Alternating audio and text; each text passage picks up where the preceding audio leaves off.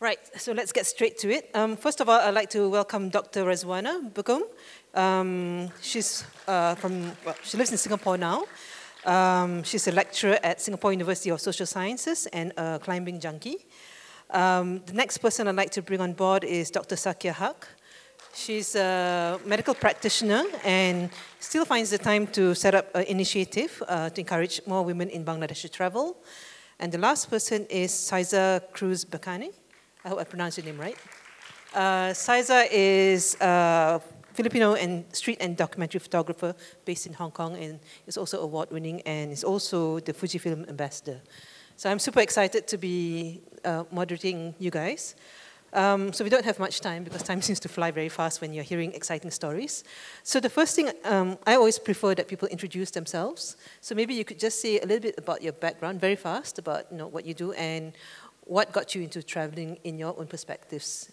How did your passion come about? Then we'll talk about the barriers. So maybe we can start with Razwana. Okay.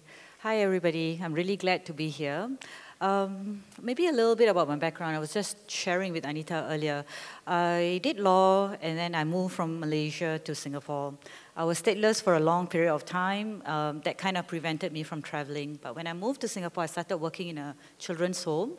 And eventually, I started working with the ministry. I was working with offenders. So my major is in criminology. And I've never really felt this fear of traveling. I think that's one of the things.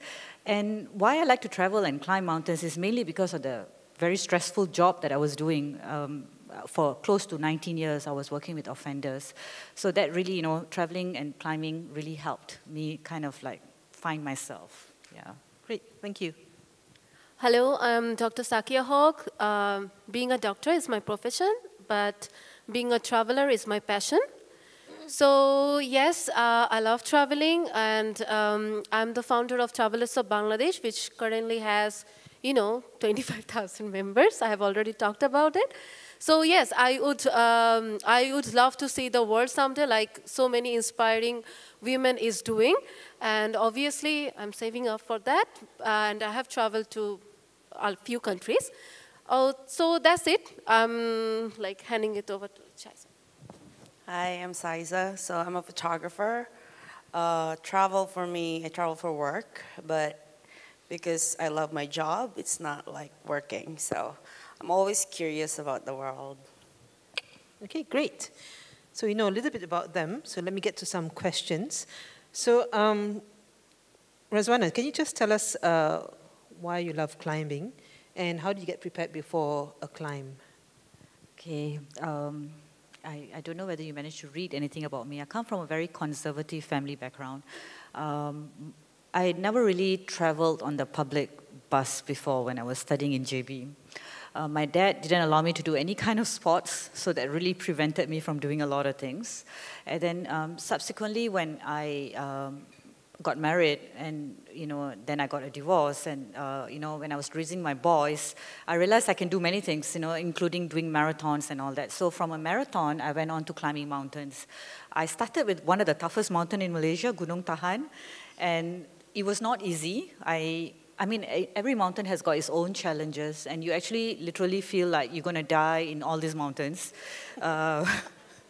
Because, especially Gunung Tahan, because Gunung Tahan is not easy at all. Please don't do that if you really want to climb a mountain. Go and climb a smaller one. But eventually, you actually feel a sense of accomplishment, and being with the nature really helps, especially if you're in a high, stressful type of job. Yeah. Okay, and you have kids, right? So have you ever brought them climbing with you, or how do they feel like when you said, okay, mom's going to go on another climbing trip? Okay, so I'm kind of like I'm not really a great mom, I think. Okay, so I was just sharing with some of my friends here that I've met, and all of them are really amazing. One of the job hazards I have as a probation officer, day in, day out, I'm reading charges, and I'm reading statement of facts. And I'm looking at young kids getting into trouble with the law. So when the kids were very young, I literally used to make them repeat the probation conditions and kind of memorize the penal code. So that was not good. That was not good at all. And I prevented them from hanging around in certain areas, playing soccer, because, you can get into trouble if you're playing soccer. But I did bring them climbing. And my youngest son was actually 11 at that time. I didn't bring him to Tahan, but I brought him to Kinabalu. Very bad altitude sickness. He thought he's going to die. The guide told me, look, I got to weigh your son. My son is severely underweight. So he said, I still have to weigh him because if anything happens, I need to bring him down and I will charge according to his body weight. Okay? Yeah, so that was really a very tough decision. But I felt that working with cases who get into trouble with the law, I felt that what was really missing is really that grit that you need to instill in children. So I was not very concerned about their academic abilities. My concern was really whether they were getting into trouble. Yeah, so that's why I brought them out. And I still do this. They go diving and they go climbing. But my younger one refuses to do that. I think he had a traumatic experience. He's 17 now, but he refused to climb again. Yeah. Okay, thank you. So we're just going to jump ahead to Sakia. Now, I'm really fascinated that you started this travel initiative in Bangladesh. And from my limited understanding of Bangladesh, I wish I've been there before, but I haven't yet. Yeah. If I'm not wrong, things are quite conservative. Yes. So therefore, I'm assuming, if I'm not wrong as well, that travel, there are limitations, right?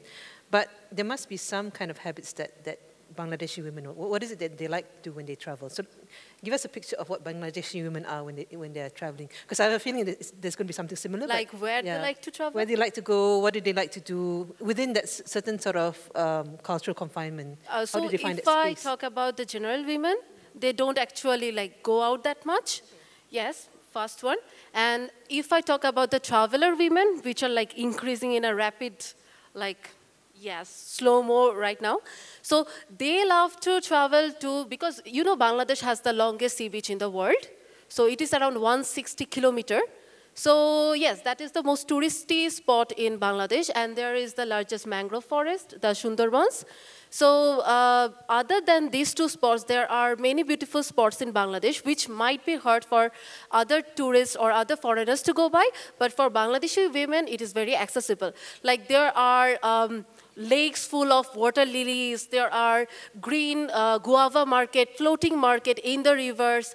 And there are many places where you can trek and see different kinds of waterfalls. So you can just climb up the hills and see a lot of waterfalls. So there are a lot of options that now women are opting for. And luckily or fortunately that the number of trekking girls are increasing at a certain rate. I mean, it is, we didn't know that we could climb hills or we could climb mountains, but yes, recently in 2012, Bangladesh has climbed, the first Bangladeshi woman has climbed the Everest as well.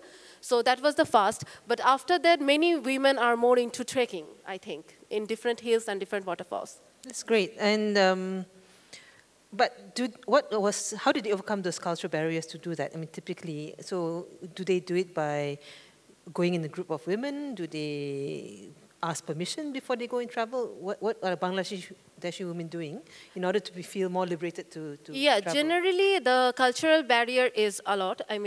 Different. It is very different from Malaysia in Bangladesh. You can't go there wearing shorts. First thing, and there are many other things that puts the barrier. But the thing is, the Bangladeshi women, they have to take permission from their family first, and that's where we can help them. And also, after getting permission, they actually don't travel solo. Yes, they don't travel solo, generally. Yes, because there are no, as I said, I think that there are no decent hotels or safe hotels. I remember there is a very beautiful part in Bangladesh called Sylhet, where there are so many green hills, and you can see crystal clear water, and there are one kind of swamp forest. I don't know if you know what is swamp forest. So the thing is, the Bangladeshi women generally form a group of girls, or maybe with men as well, if their family permits, with husband or with any male partner, but they do travel. They are traveling now.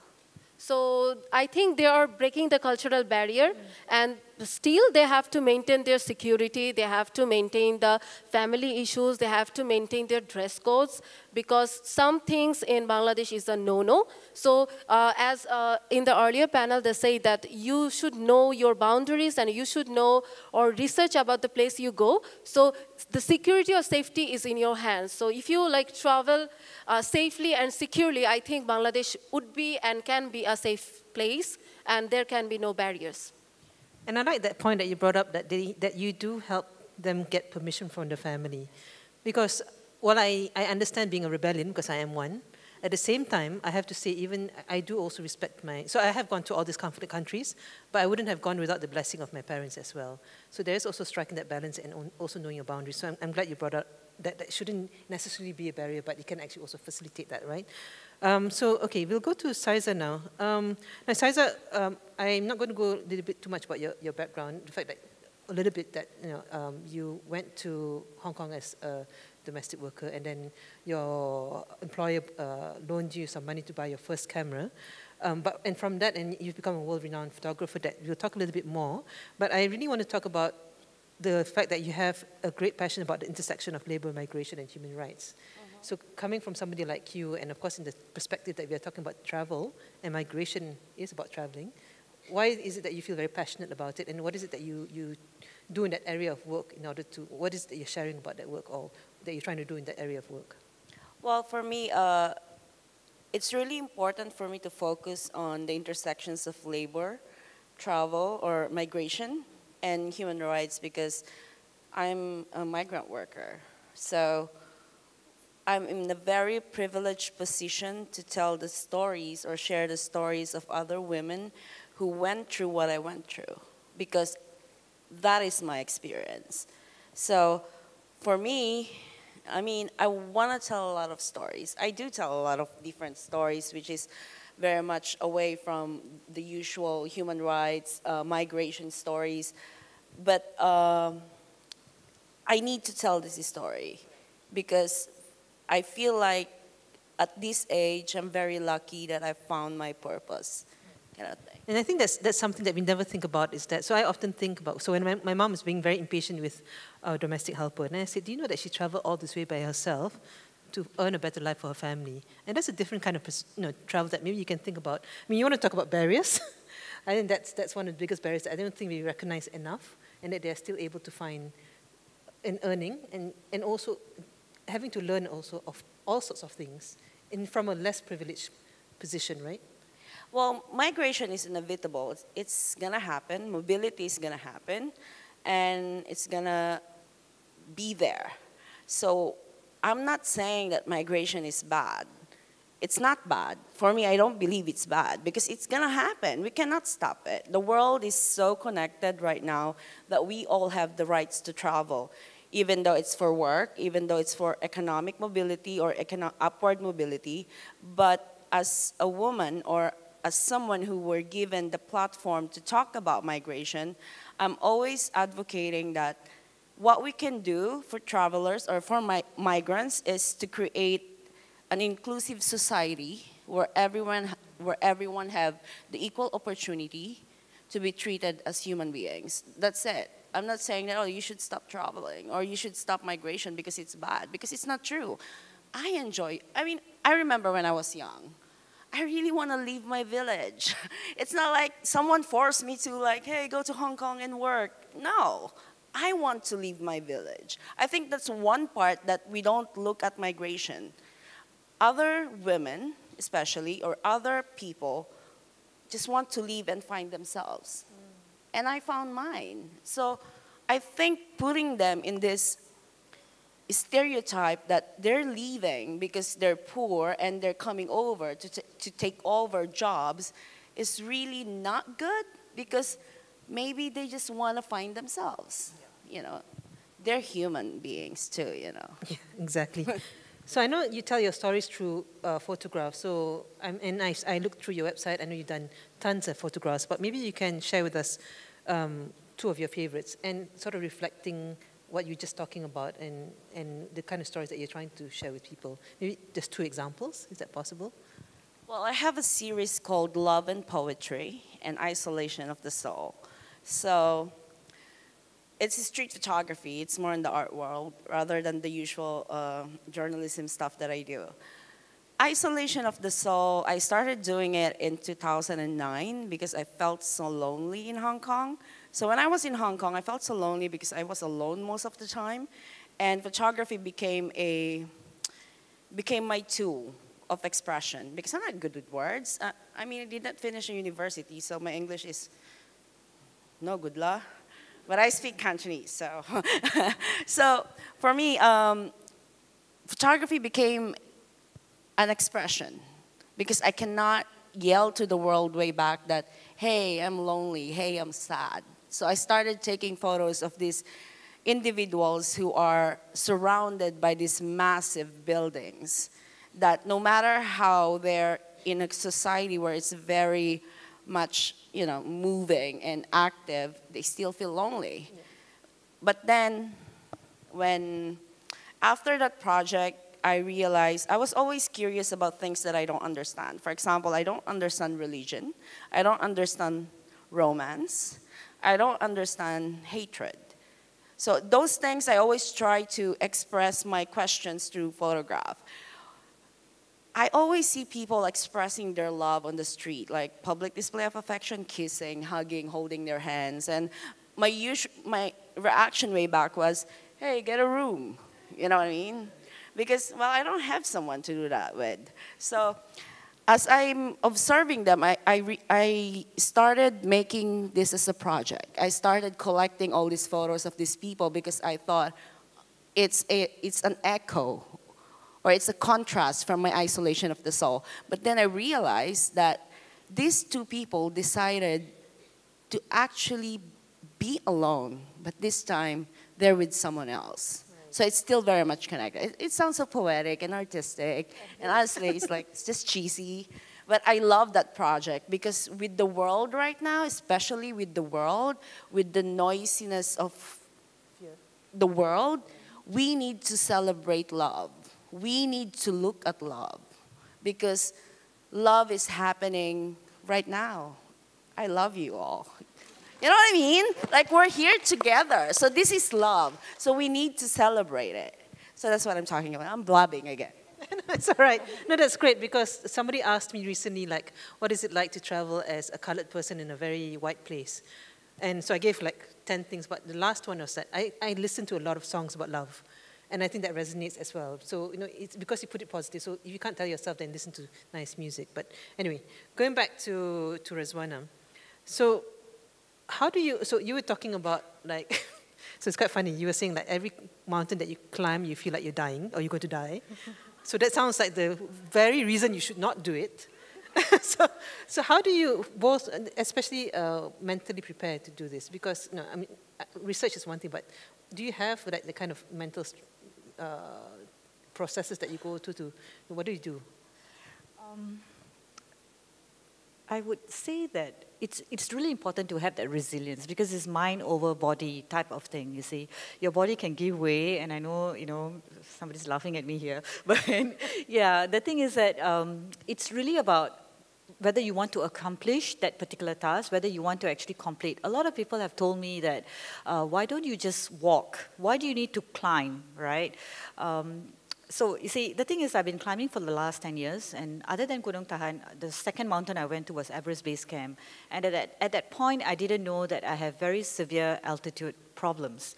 I only found that out last year when I went to Kilimanjaro with my sister, and I was turning blue because I was with my sister. Most of the time, I'm trekking. It's very hard to find friends who want to trek with you because they would rather go to a spa holiday and, you know, not, because they say this is not a holiday. It's not a cheap spot. You need to buy expensive equipment. You need time away from work. You don't go and climb for 2 days. You need at least a week or more. So you go with strangers, right? But when I went with my sister last year, it was just the two of us, and you know, it's another interesting thing about that because I went with a local tour guide in Tanzania, and there was 17 other male guides and porters with us.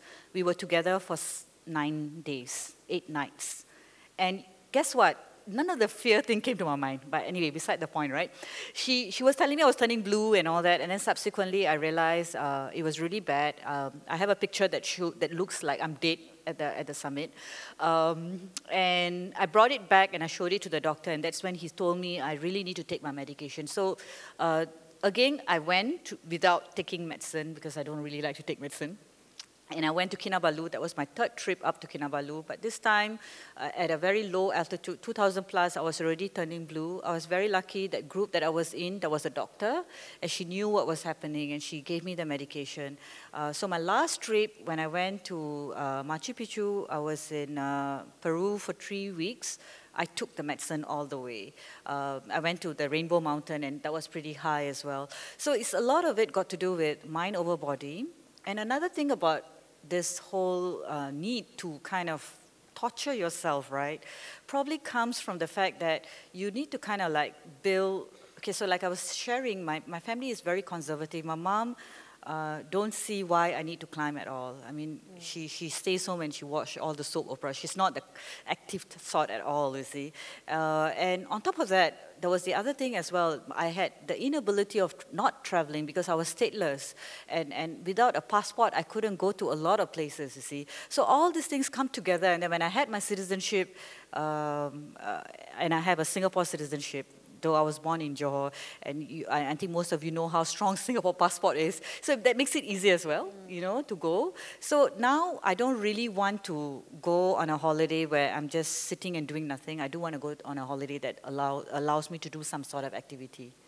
So it sounds like you found your passport to freedom and you just took opportunity to do that, right? Because that's what it was. That moment that you were allowed to leave the country, you just grabbed it. So whatever, I'm guessing that, I'm interpreting it as, then the fear is secondary already. Yes. Because it's about just, you've been given this opportunity after being limited. So that's great. That's wonderful. So, okay, what kind of cultural barriers did you have to overcome personally, Sakia? I mean, you must, you yourself, your personal journey, because you obviously come, you know, with family and your friends and relatives saying all sorts of things. Personally, if you say barriers, then I can define it more easier way. So, like, Bangladesh is a small country. Yes, the parents are protective and conservative, and they don't let women travel alone. It is true. But again, we are liberal at being, I mean, if you are Muslim, you don't have to necessarily wear hijab. So it's liberal in that way.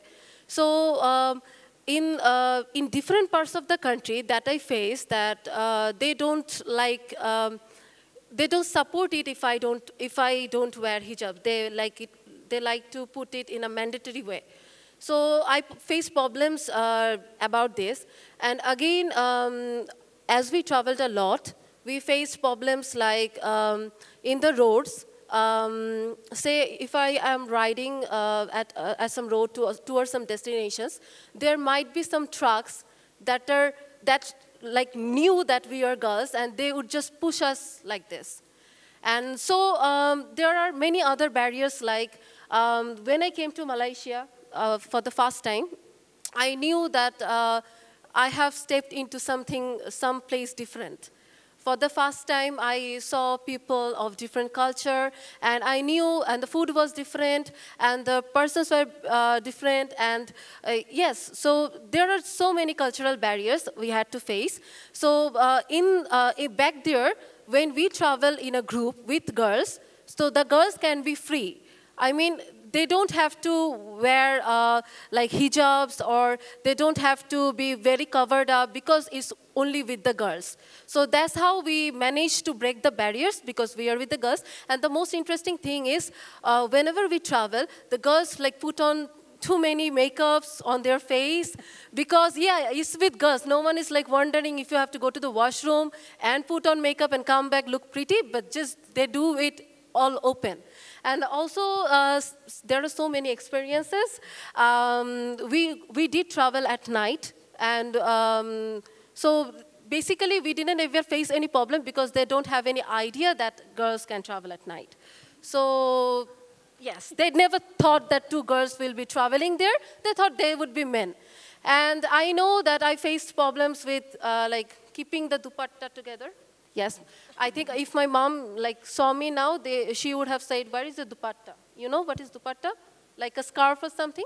So yes, I think it is changing now. The city girls are very modern right now, but it would change in the villages as well, I think, hopefully.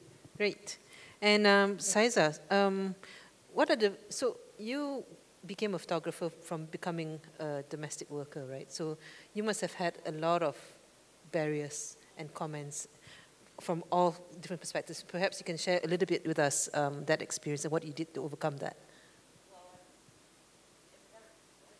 If we're going to talk about barriers, we're not going to be done in 18 minutes. Top two. We're going to be done tomorrow. So, well, it was like when I was born, barriers is my middle name. So many. But one thing that I find really hard is the passport, the visa problems. It's always the hardest for me because I need to be mobile. Like, for example, someone will message me, "Oh, can you go to this country because you need to photograph this?"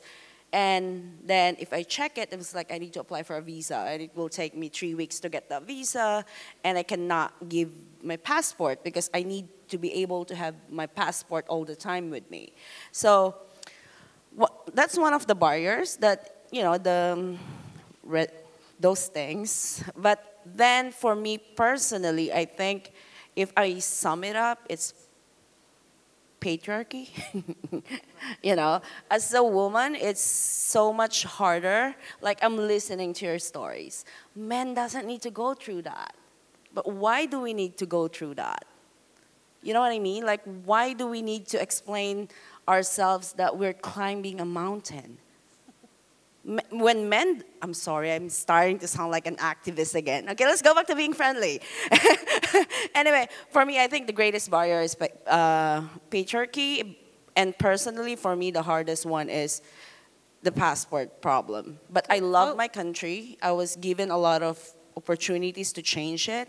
But I'm so stubborn that I'm going to make it happen. You know? I do have the same problems, you know. I mean, it took me like 4 weeks to have Malaysian visa. Right. And you Yes, didn't stop and her. they like phoned me and checked. I'm sorry, I'm interrupting. Yeah, but the thing is, they checked my profile, they checked the letter that Zafigo X gave me, and if I have bank solvency, which is very tough, and the bank certificate, and they just like phoned me a lot to have different types of documents to at last give me the visa. And I'm glad you highlighted that because I think I wanted to show that the kind of barriers that you go through, it's just beyond culture. It's patriarchy. It's bureaucracy. But you're still here today, and that's great. And I hope that serves to be a great inspiration. Now, quickly before we go on a Q&A, because what that lady said about what she faced in Nepal and where was it? Nepal and the other place, about what happened to you. So we talked about prevention a lot and about researching beforehand and about having that confidence. And of course, you can build that resilience because I believe that the more you travel, then the more you become confident. But let's be real as well. Things do happen. So what do you do after things happen? So I think that's something that you were talking about, 2 points about predators, that's one. But also the fact that you went blue, you almost died, but you still overcame it because there were ways to overcome it as well. So I think that's important. But you had a very interesting perspective on predators as well through your work. Okay, so it's like, you know, whenever you go through an incident, it's important for us to kind of like share that incident, to go through that traumatic experience. You kind of like need a closure. I mean, that's what we do with our cases, you know, like in social work and counseling and all that.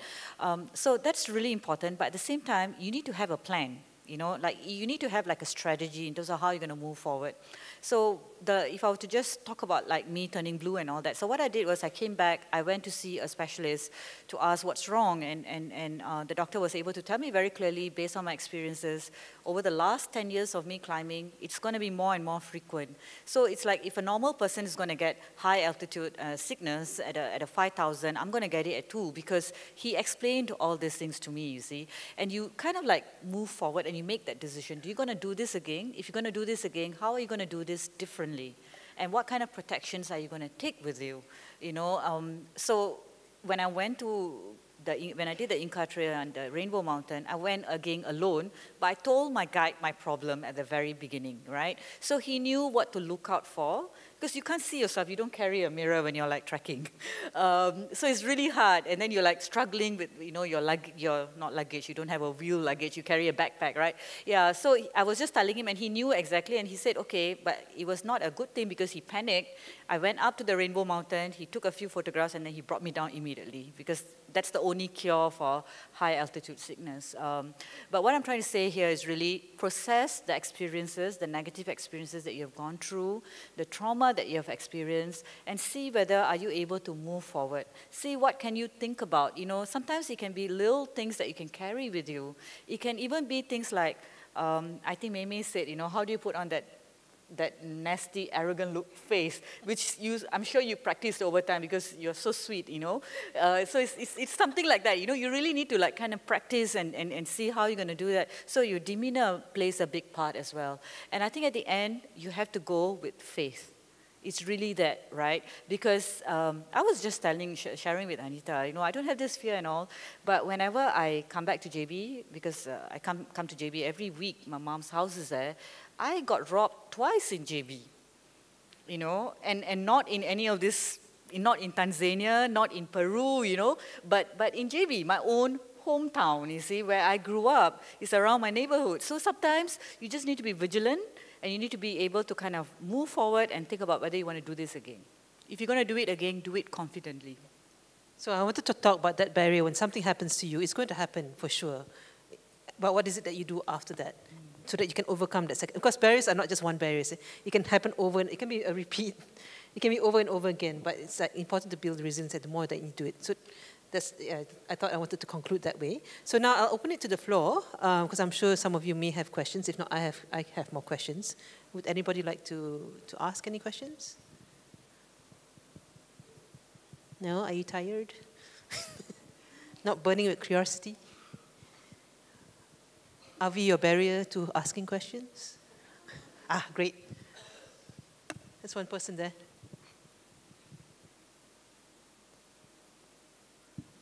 Hi, hello everyone. Nice to meet you all. My name is Nadia. So basically, we're talking about breaking boundaries, stereotype, and record through travels. So for me, I'm still young, I guess. Still young.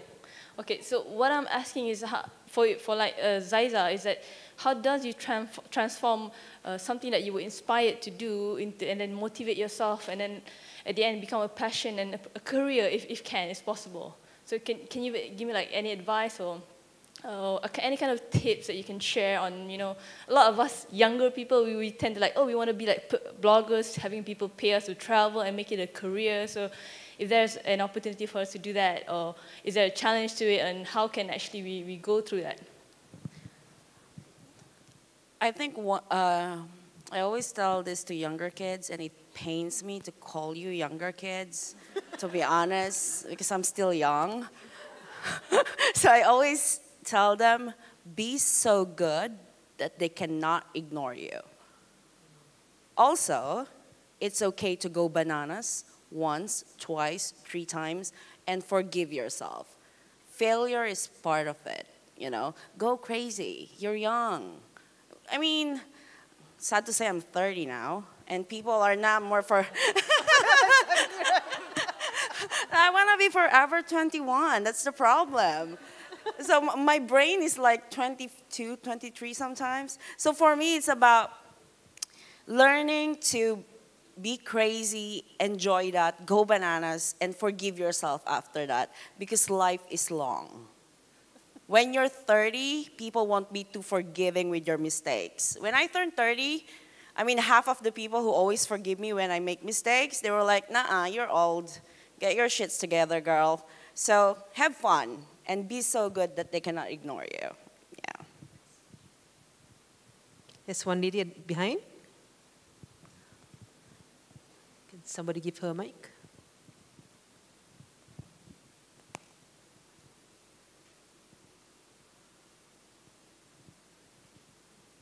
Hi, my name is Karen. Xyza, I hear you about being young but still feeling like you're much younger than you are. So I'm sort of in the same position. But slightly different as well, because I made very different personal choices when I was much younger than I am now, also in my early 30s. But my question is actually for Dr. Razwana, because I understand that you're a single parent, you have kids, and I'm in a similar situation. Recently divorced, it's only been a year.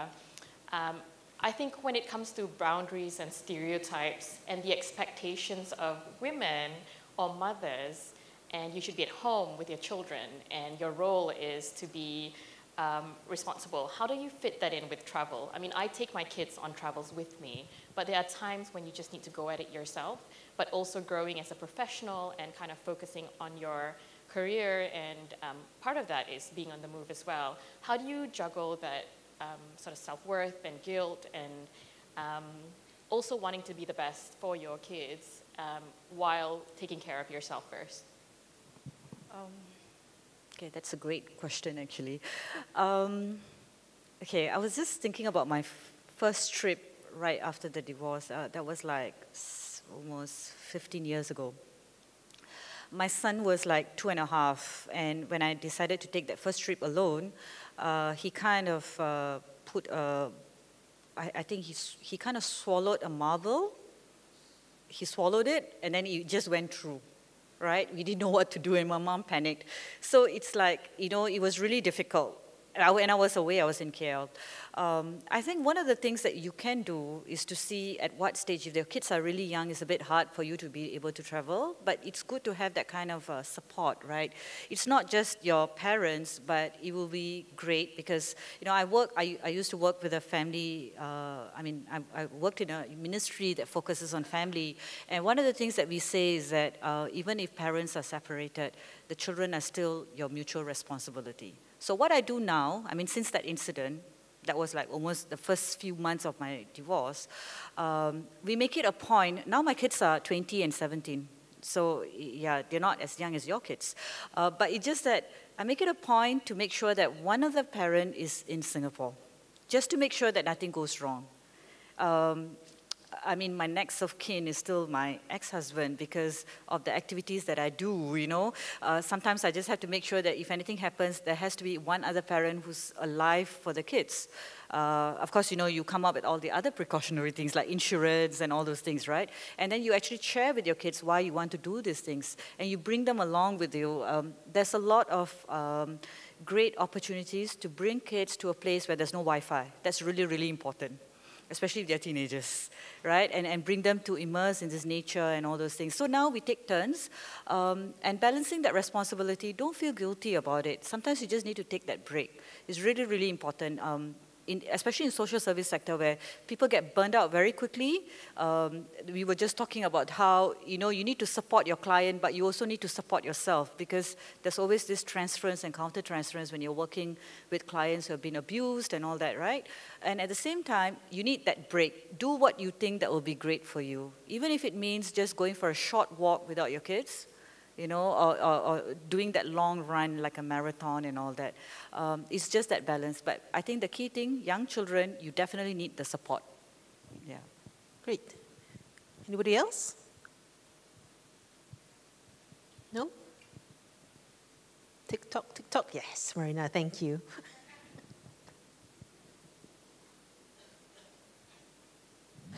I just wanted to ask Xyza, actually, another question. You know, sometimes we have a lot of prejudices.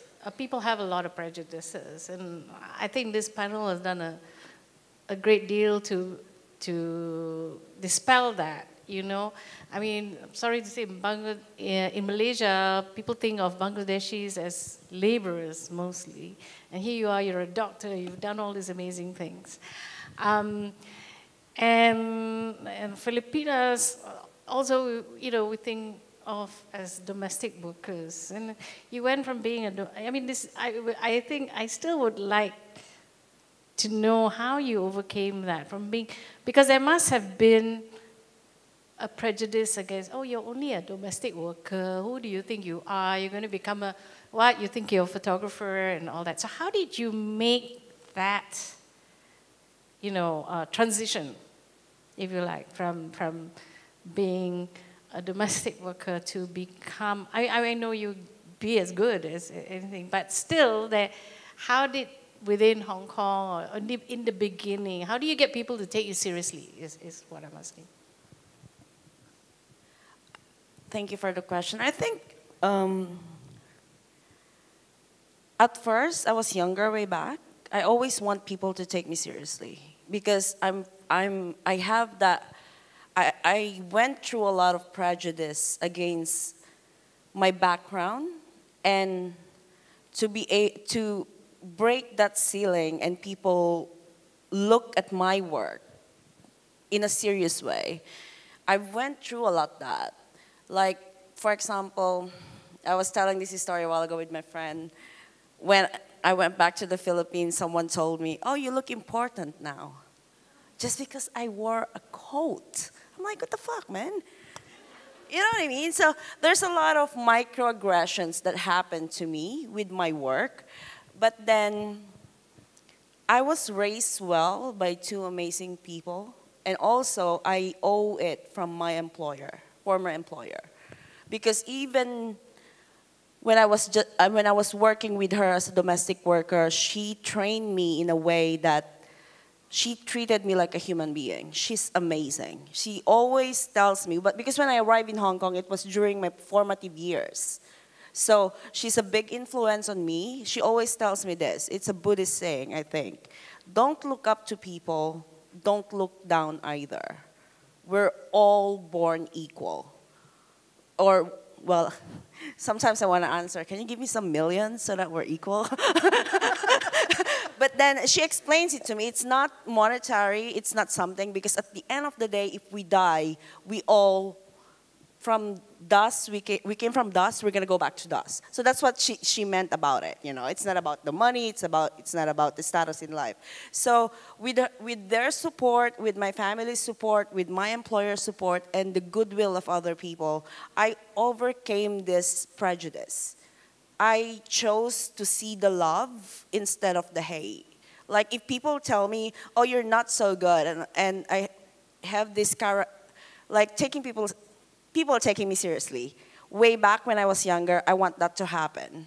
But now, I'm like, I can't even take myself seriously, so why would I ask people to do that? So I become more chill. And I learned to forgive myself with all the mistakes that I've done. I think that's the main goal for me is self-love. Like I said a while ago, you need to be your own hero. And I chose to be my own hero. I don't expect other people to come forward and say, oh, that's wrong, don't say that, because that's mean. Most times if someone is being mean to me, well, it depends. Like if I experience some moments where some men are just asshole, I punch them in the face. Because we need to do that. Like someone hugged me and my reflex was punch. Because for me, don't touch me. So that's the things that we are supposed to do as women. Don't be afraid to punch someone who's not good to you, you know. Oh my God. Okay. Is that that's like, admitted to a crime? Punching someone. I mean, I hope what you take away is that we all have different ways of overcoming our barriers, right? And it's fine. That's how, it's your choice of how you overcome it. So for me, that's the big takeaway from this, because we all deal with different things that we go through differently, and it's fine. And we're still surviving, we're still here, we're still talking, and we're still sharing the love. And with that, I say thank you very much. And yeah, thanks a lot for that. Thanks so much, guys. Thank you.